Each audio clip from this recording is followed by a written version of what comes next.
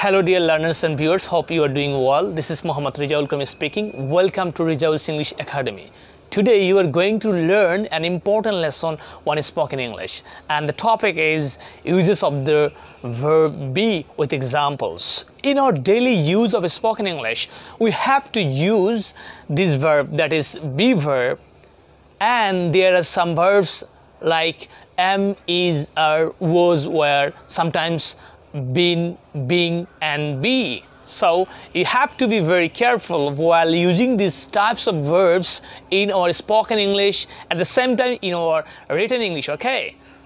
আমরা আমাদের প্রতিনিয়ত জীবনে কথায় আমরা যখন ইংরেজিতে কথা বলি সেক্ষেত্রে কিন্তু আমরা বি ভার্ব ব্যবহার অনেক করে থাকি। এট দ্য সেম টাইম যখন আমরা কোনো কিছু লিখছি ইংরেজিতে সেক্ষেত্রেও কিন্তু আমরা কি বি ভার্ব ব্যবহার করেই থাকি। সো আজকের আলোচনাটি খুবই গুরুত্বপূর্ণ, কারণ আপনারা জানেন যে একটা কথা বলতে গেলে প্রায়ই আমরা কি করে থাকি, অ্যাম, ইজ, আর, ওয়াজ এর ব্যবহারটা কি করে থাকি। সুতরাং এর যথাযথ ব্যবহারটা আমাদের জানা খুবই প্রয়োজনীয়। সো আমরা আজকে দেখব যে am, is, R, was, were, that is B ভার্বটা কীভাবে আমরা আমাদের স্পোকেন ইংলিশের ক্ষেত্রে পাশাপাশি রিটেন ইংলিশের ক্ষেত্রে কীভাবে ব্যবহার হয়ে থাকে সে বিষয় নিয়ে আমরা আজকে আলোচনা করব। সুতরাং বুঝতেই পারছেন যে কতটা গুরুত্ব বহন করছে আজকের লেসনটি। সো আমরা সরাসরি বোর্ড থেকেই শিখব। দেখুন লিখেছি যে বি ভার্ব সাধারণত আমরা দুইভাবে ব্যবহার করতে পারি, এক মেইন ভার্ব হিসেবে, দুই অক্সিলারি ভার্ব হিসেবে। আজকে আমরা মেইন ভার্বের উপর বেশিরভাগ ফোকাস করব, ওকে? অক্সিলারি ভার্ব নিয়েও শেষের দিকে আলোচনা করব, অতএব সাবস্ক্রাইব করে সাথেই থাকুন। দেখুন আমি লিখেছি যে বি ভার্ব স্পোকেন অথবা রিটেন ইংলিশে আমরা কোন সময় ইউজ করব, এটার বাংলা তো আমাদের ব্যাক অফ দ্য হেডে কাজ করা লাগবে না, আমাকে জানতে হবে যে আমি কোন কথাটার অর্থ বি ভার্ব হিসেবে আনবো। দেখুন বাংলা লিখেছি এখানে যে হওয়া, হই, আছি, আছো বা আছেন, হয়, হলো, হব, থাকা, থাকে, থাকবো, এমন যদি কোনো বাংলা হয় সেক্ষেত্রে কিন্তু আমরা কি বি ভার্ব ইউজ করবো আমাদের স্পোকেন অথবা রিটেন ইংলিশের ক্ষেত্রে। তবে এখানে একটা কথা বলে রাখি যে এই ক্ষেত্রে আপনাদের জানতে হবে যে হয়ে বা থেকে অর্থে কিন্তু আমরা প্রেজেন্ট পার্টিসিপলে এইভাবে আমরা কী গন্ত ইংলিশ স্পোকেন করতে পারি, সেটা আমি সামনে সময় মতো বুঝিয়ে দেব। দেখুন এখানে লিখেছি যে ক্ষেত্রে বি ভার্বটি টেন্স ভেদে ভিন্ন ভিন্ন অর্থের সাথে সাথে আমাদের কি করতে হবে, বি ভার্ব ব্যবহার জানতে হবে। কিন্তু যেহেতু আজকে স্পোকেনের খাতিরে আমাকে আজকে টেন্সের একটু বিষয় আলোচনা করতেই হবে। মূলত আজকে আমি স্পোকেন ইংলিশের ক্ষেত্রে বি ভার্ব ব্যবহারটা দেখাবো। প্রেজেন্ট ইনডিফিনিটের ক্ষেত্রে পাস্ট ইনডিফিনিট রয়েছে, প্রেজেন্ট পারফেক্ট রয়েছে, আমরা দেখব আপনার ফিউচার ইনডিফিনিটে এর ব্যবহার আছে, বিভিন্ন কন্টিনিউয়াস টেন্সও ব্যবহার রয়েছে। সো এগুলো আমরা সাইড বাই সাইড কি আপনাদেরকে বলে রাখবো, ওকে? সো দেখুন প্রেজেন্ট ইনডিফিনিট, আমরা জানি প্রেজেন্ট ইনডিফিনিট টেন্স কাকে বলে সহজেই আপনারা জানেন, সাবজেক্টের পরে একটা কি থাকবে, মেইন ভার্ব থাকবে, ডট ডট, ওকে? আমরা জানি একটা সেন্টেন্সে দুটো পার্ট থাকে, একটা আপনার সাবজেক্ট আর প্রেডিকেট, ওকে? আচ্ছা, সো আমরা প্রেজেন্ট ইনডিফিনিট টেন্সে অ্যাম, ইজ, এর ব্যবহারটা কেমন হবে তার এক্সাম্পল দিচ্ছি। এখানে দেখেন অ্যাম ফার্স্ট পারসন সিঙ্গেলের ক্ষেত্রে কি অ্যাম বসে থাকে, আর থার্ড পারসন সিঙ্গেল ক্ষেত্রে ইজ বসে থাকে, এবং first person plural, second person এবং থার্ড পারসন প্লুরালের ক্ষেত্রে আর বসে থাকে। এটা আপনার প্রাথমিক নলেজ নিতে হবে। এক, যদি বলেন ফার্স্ট পারসন কি I, we, second person you, your হয়, ওকে? আচ্ছা, আর থার্ড পারসন হচ্ছে আপনার কি কিন্তু আই, উই, ইউর, এগুলো বেঁধে রেখে যাচ্ছে সব থার্ড পারসন। যেমন যদি বলেন রেজাউল, যদি বলেন মোবাইল, যদি বলেন মার্খা, সবই কী হবে, থার্ড পারসন হবে। সো আমরা চলে যাচ্ছি বাংলা এক্সাম্পল দিয়ে দেখাবো, যেহেতু স্পোকেন ইংলিশ আমাদের we have to know the translation, ওকে? আমাদের অনুবাদ জানতে হবে। দেখুন লিখেছি সে হয় একজন ছাত্র, এখানে হয়টা ব্র্যাকেটে লিখেছি এজন্যই যে দেখেন হয়টা কিন্তু আমরা বাংলা শব্দ বলি না, আমরা বলি সে একজন ছাত্র, এই জন্য এখানে লিখেছি সে একজন ছাত্র। তার ইংলিশটা হবে এরকম, হি ইজ আ স্টুডেন্ট। এই দেখেন ইজ এনেছি কারণ he third person singular number, it is a present simple, that is present indefinite টেন্সে এটা আছে, বুঝছেন, ওকে? So he is a student, এটা আমরা এখানে প্রেজেন্ট ইনডিফিনিট টেন্সে দেখাতে চেষ্টা করেছি, এটা আমরা বি ভার্ব থেকে এনেছি, প্রাথমিক স্টেজে আছি, ওকে? ইজের ব্যবহার এইটা। এখন একটা কথা আছে যে আমরা যখন প্রেজেন্ট ইনডিফিনিট টেন্সে এটা ইউজ করছি, এটা কিন্তু অ্যাফার্মেটিভ আছে, right? Affirmative sentence at the same time. আপনারা যদি বলেন অ্যাফার্মেটিভ সেন্টেন্স কাকে বলে, ইন্টারোগেটিভ কি, তাহলে আপনারা অবশ্যই ডেসক্রিপশন বক্সে গিয়ে যাবেন, সেখানে গিয়ে দেখবেন যে সেন্টেন্স, টাইপস অফ সেন্টেন্স, এগুলো নিয়ে আলোচনা আছে, সেখান থেকে শিখে নেবেন, ওকে? সো এখানে পরবর্তী যেটা সেটা হচ্ছে অ্যাফার্মেটিভের সাথে কিন্তু আপনার নেগেটিভ রূপও রয়েছে। আমি এই একই সাথে একটা বাক্য কীভাবে অ্যাফার্মেটিভ থেকে নেগেটিভ, আবার নেগেটিভের পরে ওই বাক্যকে কীভাবে আমরা ইন্টারোগেটিভ করতে পারি, আবার ওই ইন্টারোগেটিভে কীভাবে ইন্টারোগেটিভ নেগেটিভ হয় সেটা আমি দেখাতে চেষ্টা করেছি, যাতে করে আমরা দেখব সহজে একটা বাক্যকে কীভাবে বিভিন্ন ধরনের রূপান্তর করে আমরা আমাদের স্পোকেন ইংলিশকে আরও কী করতে পারি, এনহ্যান্স করতে পারি, আমরা আরও ডেভেলপ করতে পারি। ওকে, সো দেখুন লিখেছে he is not a student, সে একজন ছাত্র নয়। এখানে কিন্তু নট ইউজ করেছি, একই বাক্য কিন্তু কি নট ইউজ করেছি। আপনি যদি বলেন she is a girl, she is a meritorious girl, এই একটা বাক্যকে যদি আপনি বলেন নেগেটিভ করেন, তো she is not a meritorious girl, সে একজন কি মেধাবী ছাত্র নয়। আপনি এইভাবে কি বাক্য যত জানবেন ততই সহজ হবে। তখন এই ক্ষেত্রে আমরা কী করেছি, বি ভার্বের ব্যবহার ইজ করেছি, রাইট? ওকে, সো পরবর্তী ধাপে চলে যাব। আমরা এই বাক্যটা কীভাবে ইন্টারোগেটিভ হয় তা দেখাতে চেষ্টা করছি। ইন্টারোগেটিভ করার পদ্ধতি কি, বাক্যে যখন আপনার কি থাকবে, অক্সিলারি ভার্ব থাকে, তখন সেটাকে আমরা কি শুরুতে আনতে হবে। ওকে, এই দেখেন এই ইজটাকে আমরা আগে নিয়ে এসি, ইজ। ওকে, এই হিয়ের হি আর এই a student, student, is he a student, সে কি একজন ছাত্র নয়, সে কি একজন ছাত্র? আচ্ছা, একটা প্রশ্ন করলাম, এরপর দেখুন এই প্রশ্নকে, হাবোধক প্রশ্নকে আমরা কি নেগেটিভ করেছি এইভাবে, isn't he a student, ইজের is, আর এই যে এন অ্যাপোস্ট্রফি টি এনেছি নট অর্থে সংক্ষিপ্ত, মানে আপনার লেখ চিহ্ন ইউজ করে আমরা কী করেছি, ইন্টারোগেটিভে নেগেটিভ করেছি। ওকে, তাহলে আমরা একজন ছাত্রর এইভাবে 4টা বাক্য বানিয়েছি। আপনি যখন এরকম জানবেন তখন আপনি একটা বাক্যকে কীভাবে এত ভিন্ন ভিন্ন বাক্য তৈরি করতে পারবেন, এবং আপনার কি হবে, সেন্টেন্স বানানোর যে আপনার স্কিল সেটা ডেভেলপ হবে। ওকে, পরবর্তীটার একটা এক্সাম্পল দেখো, তারা হয় আমার বন্ধু। এ হয় কিন্তু আমি আগে বলেছি সাধারণত বাংলা লেখা লাগে না, কিন্তু আপনার বোঝানোর জন্য লিখেছি যে আমি যে এখানে বলেছিলাম এই যে হয়, হই, আছি, আছো, হয়, হলো, এগুলো আপনার দেখাতে হবে, এর জন্য মূলত এখানে দিয়েছি। সো তারা ইংরেজি দে, এরপরে এই যে হয় আর, এই বাক্যে দে হচ্ছে সাবজেক্ট, আর হচ্ছে কি মেইন ভার্ব। আমরা কিন্তু মেইন ভার্ব নিয়ে আলোচনা করছি, রাইট? এই বাক্যে আরই কি মেইন ভার্ব। শেষ দিকে একটা নোট আছে খুব সুন্দর, এটা আপনাদের শিখাবো একটু পরে। দেখুন তাহলে দে আর, আর আমার ইংরেজি মাই বন্ধু হচ্ছে কি friends, they R my friends. তাহলে এই বাক্যে সাবজেক্ট দে প্লুরাল নাম্বার হওয়ায় আর হয়েছে, আর পরে কি my friends, R my friends হচ্ছে প্রেডিকেট, আর দে হচ্ছে সাবজেক্ট।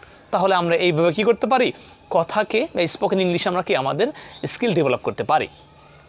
আপনি বলতে পারেন দে আর মাই daughters, they R my students, তারা হয় আমার ছাত্র, দে আর মাই নেইবার্স, তারা হয় আমার প্রতিবেশী। এইভাবে আপনারা কি স্পোকেন ইংলিশকে গ্রো করতে হবে। ওকে, আমি একটা এক্সাম্পল দিয়েছি, আপনারা আরও প্র্যাকটিস করবেন এইভাবে। ওকে, so they are not my friends, দেখেন তারা আমার কি না, বন্ধু না, এখানে কিন্তু নট নেগেটিভ করেছি, রাইট? এবার আমরা ইন্টারোগেটিভ দেখবো, আর দে মাই ফ্রেন্ডস, তারা আমার বন্ধু, এই দেখুন আমরা কি ইন্টারোগেটিভ চিহ্ন দিয়েছি, রাইট? আবার দেখেন নেগেটিভ করতে হলে আরন্ট দে মাই ফ্রেন্ডস, কীভাবে নেগেটিভ করে দিলাম, নট দিয়ে। ওকে, এইভাবে আপনাদের কী করতে হবে, একটা বাক্যকে কীভাবে বিভিন্নভাবে রূপান্তর করা যায় সেগুলো শিখতে হবে। সো আমরা পরবর্তী ধাপে যাব। আমি হই একজন শিক্ষক, আমার টিচার, আমার স্টুডেন্ট, আমার ইঞ্জিনিয়ার, আমার ডক্টর। এইভাবে আপনি কি বিভিন্ন বাক্য বানাতে পারেন। তার মানে এই ক্ষেত্রে আপনার কী মনে রাখতে হবে, সাবজেক্টের পরে কিন্তু এম, আমি কিন্তু be verb শিখাচ্ছি, right? Be verb, M is আর, এই যে I M a teacher, you R a student, you are not a good boy, you R a player, এই যে এই ব্যাপারটা আপনাদের কি খেয়াল রাখতে হবে। So I M a teacher, একটা বাক্য লিখলাম, এবার এইটাকে আমি নেগেট করছি, I am not a teacher, আমি শিক্ষক নই। অ্যাম আই এ টিচার, আমি কি শিক্ষক? এরপর দেখুন লিখছি আরেন্ট আই এ টিচার, আমি কি শিক্ষক নই। এইভাবে আমাদের কি বাক্য বানাতে হবে। একটা গুরুত্বপূর্ণ বিষয় যেটা আপনার জানা অবশ্যই জরুরি, সেটা হচ্ছে যে আমরা অনেকেই এম ইজ আর দেখে গুলিয়ে ফেলি, এটা কি প্রেজেন্ট কন্টিনিউয়াস টেন্স না কোন টেন্স। যদি বলা হয় আই এম এ টিচার, কোন টেন্স, হঠাৎ এক সাথে বলবে এটা প্রেজেন্ট কন্টিনিউয়াস টেন্স না। আসলে আপনি লক্ষ্য করতে হবে যে এই বাক্যে আদৌ কন্টিনিউয়াস টেন্স যে বললাম, সাবজেক্টের পরে অ্যামিজার হেল্পিং ভার্ব থাকার পরে ভার্বের সাথে আইএনজি আছে কিনা, নাই তো, তাহলে আপনি কীভাবে বললেন যে এটা present continuous. So it's not a present continuous tense R present progressive tense, rather you have to say it's a present simple tense. Okay, so am is are যুক্ত থাকলেই কিন্তু কী হবে না, প্রেজেন্ট কন্টিনিউয়াস টেন্স হবে না, এটা প্রেজেন্ট সিম্পল টেন্স হবে। তদ্রূপভাবে যদি ওয়াজ ওয়ার কোনো বাক্যে যুক্ত থাকে তাহলে বুঝবেন না যে এটা past continuous, rather you have to say that it is past simple or past indefinite. কারণ যে এই বাক্যে এই ওয়াজ ওয়ারের পরে কি নাই, ভার্বের সাথে আইএনজি যুক্তওয়ালা কোনো শব্দ বা ভার্ব নেই। সো তাহলে আমরা একটা গুরুত্বপূর্ণ পার্থক্য শিখলাম যে কিভাবে আমরা অ্যামিজার থাকা সত্ত্বেও এটা কি না প্রেজেন্ট কন্টিনিউয়াস টেন্স না, বা ওয়াজের থাকা সত্ত্বেও পাস্ট কন্টিনিউয়াস টেন্স না, তা জানার সবচেয়ে গুরুত্বপূর্ণ উপায় হচ্ছে এটি হচ্ছে এগুলো মেইন ভার্ব হিসেবে বাক্যে ব্যবহৃত হয়েছে। সাবজেক্টের পরে যখন আপনার অ্যাম ইজ আর ওয়াজ আর থাকবে, এরপরে কোনো ভার্বের সঙ্গে আইএনজি যুক্ত কোনো শব্দ থাকবে না, ভার্ব থাকবে না, তখন বুঝবেন এটা কি, এটাই মেইন ভার্ব। এবং এটা কি প্রেজেন্ট টেন্স ইনডিফিনিট বা পাস্ট ইনডিফিনিট, প্রেজেন্ট কন্টিনিউয়াসও না, পাস্ট কন্টিনিউয়াসও না। ওকে ওকে, সো আমরা পরবর্তী ধাপে চলে যাব। দেখুন এখানে লিখেছি যে পাস্ট ইনডিফিনিটে ওয়াজ ওয়ারের ব্যবহার। ওয়াজটা সাধারণত ফার্স্ট পারসন সিঙ্গুলার এবং থার্ড পারসন সিঙ্গুলার ক্ষেত্রে কী বসে, ওয়াজ বসে, আর বাকি সব জায়গায় কী বসে, ওয়ার বসে। এক্সাম্পল দিয়েছি দেখুন, তুমি গতকাল অনুপস্থিত ছিলে, you were absent last day or study. ওকে, এটা যদি বলেন আপনি নেগেটিভ কী করবো, ইউ ওয়ার নট অ্যাবসেন্ট, এইভাবে হতে পারে। আপনি যদি বলেন ইন্টারোগেটিভ কী করবো, ওয়ার ইউ অ্যাবসেন্ট স্টাডি, এইভাবে বলা যেতে পারে। আবার যদি বলেন নেগেটিভ ইন্টারোগেটিভ, তাহলে কি ওয়ারেন্ট ইউ অ্যাবসেন্ট স্টাডি, এইভাবে আপনাদের কি বাক্য বাড়াতে হবে, এইভাবে আপনাদের কি স্পোকেন ইংলিশকে এনহ্যান্স করতে হবে। সো পরবর্তীটা দেখবো, আমি ভালো ছাত্র ছিলাম, I was a good student, past tense. ওকে, এই যে সাবজেক্টের পর ওয়াজটা কি বসছে, পাস্ট ইনডিফিনিট টেন্স হিসেবে। এখানে মেইন ভার্ব, বিটা কি ভার্ব, এটা মেইন ভার্ব হিসেবে, বি ভার্ব মেইন ভার্ব হিসেবে এখানে ব্যবহৃত হয়েছে। দেখুন আমরা নেগেটিভ করেছি, I was not a good man, আমরা নেগেটিভ করেছি। এরপরে দেখুন আমরা এটাকে ইন্টারোগেটিভ করেছি, ওয়াজ হি আ ক্লেভার বয়, সে কি চতুর ছেলে ছিল, ধূর্ত। এরপরে ওয়ারেন্ট দে ক্রিমিনালস, আমরা ওয়ার এনে দে, দেখেন দের পরে কী বসে, ওয়ার বসে। তার একটা এক্সাম্পল দিতে চেষ্টা করেছি এবং সেটাকে নেগেটিভে ইন্টারোগেটিভ করেছি। তার মানে নেগেটিভ ইন্টারোগেটিভ, ওকে, লাস্টের ইন্টারোগেটিভ চিহ্ন রয়েছে। আমরা পরবর্তী ধাপে চলে যাব। ফিউচার ইনডিফিনিটের ক্ষেত্রে আমরা কি বি এর ব্যবহার দেখতে পাই, যেমন শ্যাল বি, উইল বি। ওকে, তদ্রূপভাবে আমরা কিন্তু ইম্পারেটিভ সেন্টেন্সে কি বির ব্যবহার রয়েছে। আমি একটা এক্সাম্পল এখানে দিয়েছি নোটে, একটু পরে আসছি। দেখুন এখানে আমি শ্যাল বি, উইল বি ব্যবহারটা দেখিয়ে দিই, যে তারা ভাঙ্গা থাকবে। তার মানে এই বি অর্থ যখন কোনো বাংলা অর্থ থাকবে ভবিষ্যতে এরকম অর্থ দেয়, বা হব এরকম অর্থ দেয়, সেক্ষেত্রে আমরা কী হবে, বি ভার্ব ব্যবহৃত হবে। যেমন আই শ্যাল বি ইন ভাঙ্গা টুমোরো, আমি আগামীকাল ভাঙ্গায় থাকবো, বা আমি সেখানে থাকবো, আমি একজন ভালো ছাত্র হব, I will be a good student, আমি একজন ভালো ছাত্র হব ভবিষ্যতে। ওকে, এই হব থাকবো অর্থে বি ব্যবহৃত হয়ে থাকে। সো এক্সাম্পল দিচ্ছি দেখুন, দে উইল বি ইন ভাঙ্গা, তারা ভাঙ্গা থাকবে। আপনি বলতে পারেন my cousin will be with you in ভাঙ্গা টুমোরো, আমার কাজিন আগামীকাল তোমার সাথে ভাঙ্গা থাকবে। এইভাবে আপনার কি স্পোকেন ইংলিশকে বাড়াতে হবে। আমি মসজিদে থাকবো, I shall be in the mask.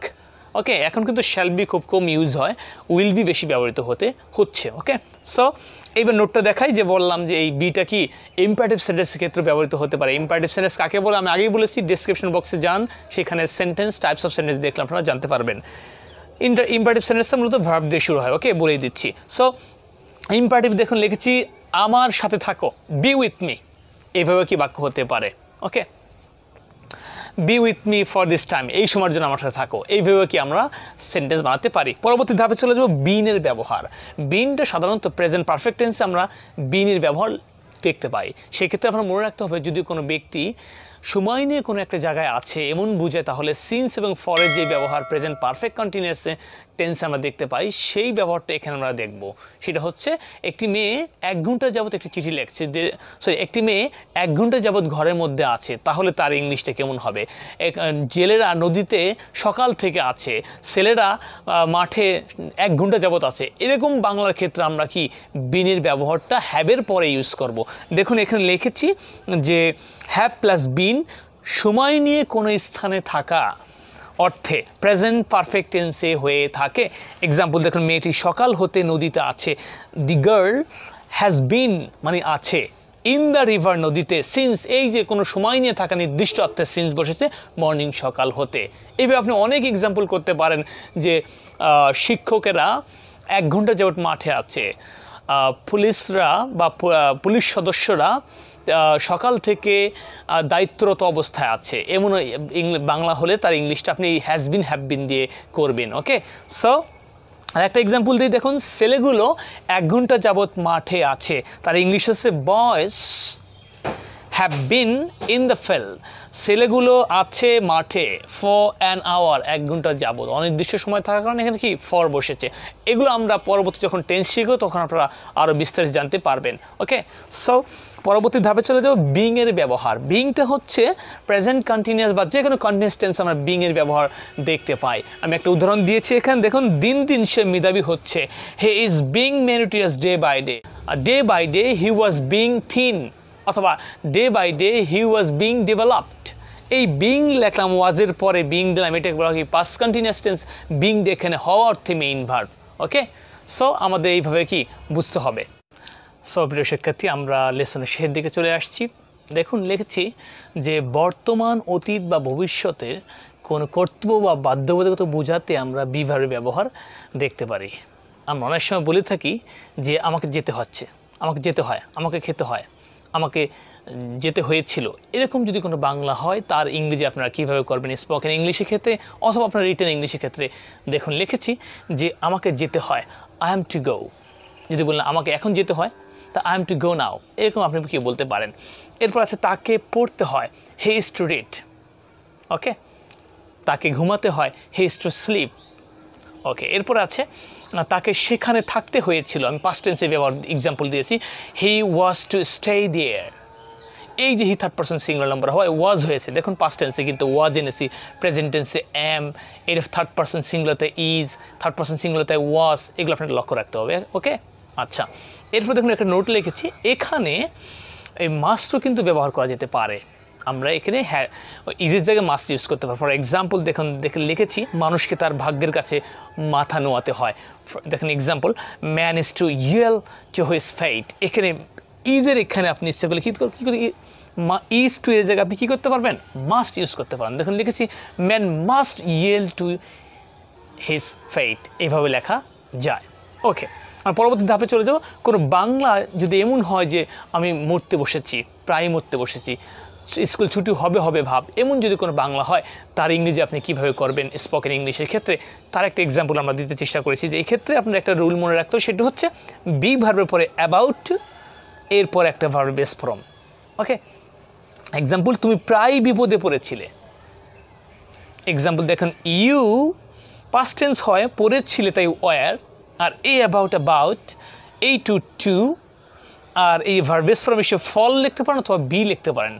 তাহলে you R about two be in a danger, you R about to fall in a danger, you R about to get accident, এইভাবে বলা যেতে পারে। ওকে, অনেকভাবে আপনি বলতে পারেন। আপনি যেমন বাংলা আনবেন মনের মধ্যে, ঠিক তদ্রূপ কী হবে ট্রান্সলেশন বা ওই ইংলিশটি স্পোকেন ইংলিশে এভাবে রূপান্তর হবে।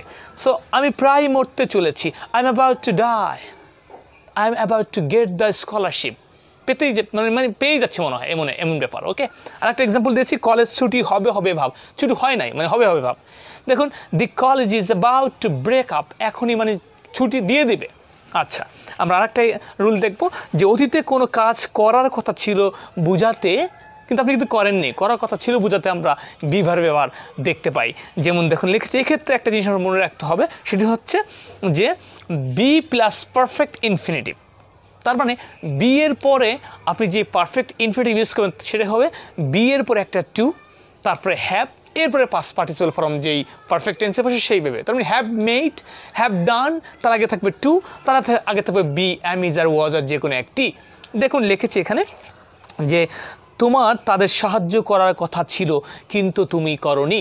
দেখুন ট্রান্সলেশন করেছি, you were to have helped, you were to have gone there, you were to have killed him, you were to have slapped him। এইভাবে আপনার অনেক ধরনের এক্সাম্পল হতে পারে। যখন আপনি একবার বুঝে যাবেন তার প্রত্যেকটা এইভাবে আপনি প্র্যাকটিস করুন বেশি বেশি। প্র্যাকটিস ম্যাক্স ম্যান পারফেক্ট, এটা কথা জানাই আছে আপনাদের, যে অনুশীলন কিন্তু কি এর উপরে অন্য কোনো জিনিস নাই। যত অনুশীলন করুন ততই আপনি কি শিখতে পারেন। The more you practice the more you learn, আপনি যত প্র্যাকটিস করবেন ততই শিখবেন। সো এখানে তোমার তাদের সাহায্য করার কথা ছিল কিন্তু তুমি করনি, you were to have help them but you did not do, আপনি করেননি। ওকে, আরেকটা এক্সাম্পল রুল আছে, সেটা হচ্ছে যে ট্যাগের ক্ষেত্রে কিন্তু আমরা কি বি ভার্বের ব্যবহারটা লক্ষণীয়। আমরা অনেক সময় বলে থাকি সে ভালো ছাত্র, তাই বুঝি আমরা বলি he is a good boy, isn't he, it is a good thing isn't it, এই যে ব্যবহারটা করি এটা কিন্তু আপনাদের জানতে হবে। এইভাবে আমরা কি আমাদের কথাকে আরও খুব সুন্দর করতে পারি এই সমস্ত রুল জানার মাধ্যমে। ওকে, সো এখানে একটা এক্সাম্পল দিয়েছি, he is a boy isn't হি, তাই বুঝি। এরপর একটা দিয়েছি দেখুন, he is not a good player is he, তাই নয় কি। এইভাবে আমরা কী করতে পারি, বিভিন্ন নিয়মের মাধ্যমে স্পোকেন ইংলিশকে আমরা আরও কি গ্রোথ ডেভেলপ করতে পারি, ইমপ্রুভ করতে পারি। লাস্ট ওয়ান যেটা বলেছিলাম যে বি ভার্ব ব্যবহারটা, মেইন ভার্ব নিয়ে এতটুকু আলোচনা করলাম যতক্ষণ এতক্ষণ করেছি। আর একটা ব্যাপার হচ্ছে অক্সিলারি ভার্ব। অক্সিলারি ভার্বের ক্ষেত্রে যেমন I am doing the work, এই এমটা হচ্ছে অক্সিলারি ভার্ব, কারণ ডুটা হচ্ছে আপনার কি doing main verb, এমটা helping verb, auxiliary verb. তদ্রূপভাবে আমরা বি ভার্ব ব্যবহারটা কিন্তু কি প্যাসিভ ভয়েসে দেখতে পাই, যেমন হি ইটস রাইস, যদি এই বাক্যকে আপনারা প্যাসিভ করেন তাহলে rice is eaten by me, এই রাইস থার্ড পারসন সিঙ্গুলার হওয়ায় আমরা কি ইজ এনেছি। সো এগুলো আমরা অন্য একটা ক্লাসে শিখবো যে কীভাবে প্যাসিভ ভয়েস হয়। এছাড়া আপনার B ভার্বটা was were, helping verb past continuous টেন্সের ক্ষেত্রে প্রেজেন্ট কন্টিনিউয়াস টেন্সে অ্যাম ইজ আর আগে বসছে। এরপর আপনার এছাড়া রয়েছে আপনার বিভিন্ন কন্টিনিউয়াস টেন্সগুলো রয়েছে, প্রেজেন্ট পারফেক্ট কন্টিনিউয়াস আপনার কি ওই হ্যাজ বিন হ্যাভ বিনের উপরে ভার্বের সঙ্গে আইএনজি থাকে, আর এই বিনটাই আপনার কি হেল্পিং ভার্ব। এগুলো নিয়ে আমরা অন্য একটা ভিডিও দেখবো। সো আশা করছি শুরু থেকে শেষ পর্যন্ত, যদিও লেংদি একটা ভিডিও ছিল কিন্তু খুবই তথ্যবহুল একটা ভিডিও, যেখানে আপনার অনেক কিছু শেখার আছে। সো ভালো লেগেছে আপনাদের অবশ্যই। যারা আজকে আমার চ্যানেল নতুন এসেছেন, লাল অক্ষরে লেখা সাবস্ক্রাইব বাটন প্রেস করবেন, পাশে থাকা বেল আইকন প্রেস করবেন, সাথে অলে প্রেস করে দেবেন, যাতে করে আপনারা সবার আগে আমার ভিডিওটি পেতে পারেন। যদি ভিডিওটি ভালো লাগে অবশ্যই আপনার মতামত জানান, এবং ছোটো বড়ো ভাই ব্রাদার বন্ধুদের কাছে আমার চ্যানেলটি শেয়ার করুন। সকলে সুস্থ থাকুন, ভালো থাকুন, আসসালামু আলাইকুম।